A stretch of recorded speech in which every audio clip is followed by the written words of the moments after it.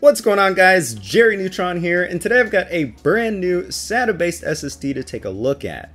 This is the HyperX Savage, a performance-oriented drive and successor to HyperX's 3K SSD. It's available in 120, 240, 480, and 960GB versions and can be purchased as a bare drive, which is what I have here, or with an upgrade kit, which comes with most notably a 2.5-inch USB 3.0 enclosure. Both versions do include Acronis cloning software, so migrating from another drive is pretty simple, assuming you're moving to an equal or larger size drive. Now, if you're migrating from, say, a large hard drive to a smaller SSD, then there's a little bit more work involved.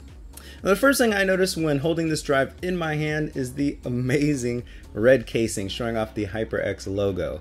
I know not everyone will care, but this is seriously a good looking drive.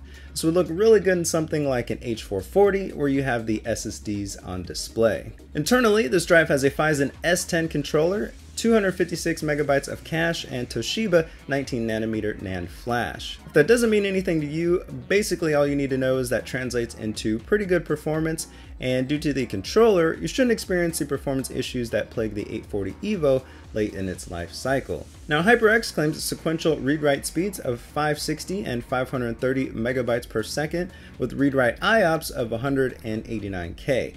So let's get this thing installed and see how it performs. Oh, and don't laugh at my cable management. By the time this video is out, that will have been updated. So with the drive installed, I fired up AS SSD and Crystal Disk Mark and ran some tests.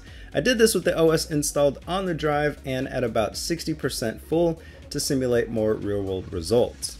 This was also done connected to an FM2 motherboard, so if you're on the Intel platform, your results may be slightly better. The two benchmarks aren't directly comparable, but this will give you an idea of how it performs in different scenarios. Overall, it's a pretty solid performing drive. I would like to see better 4K results across the board, but other than that, there's really not much to complain about. If you want a good looking SSD that performs well, this is it. It's not the fastest SATA-based drive available, but one could argue whether you would see a difference in real-world scenarios anyway. The biggest issue I see with the HyperX Savage is the fact that currently you can buy a slightly better performing 850 EVO for cheaper. So in this case, unless you're buying this drive for looks, maybe better off to hold out for a price drop. So that's about it, guys. Leave a comment down below letting me know which SSD you are currently running. Also, a PC build is on the horizon for me, so if you want to see me cover that, go ahead and hit that like button.